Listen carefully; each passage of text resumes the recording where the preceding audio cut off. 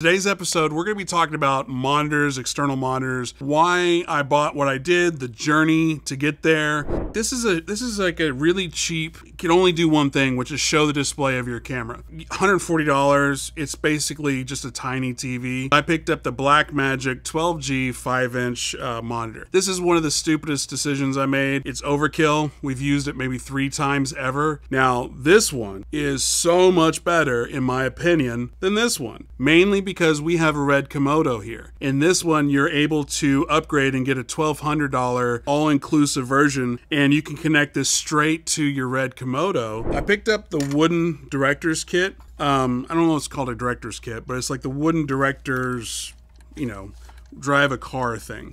Anyway, that's what this series should be called. Don't do what I did. I'm sure there's an Amazon link below. Use one of those. That way I can make $1 or $2, because I'm poor, because I bought all these damn monitors.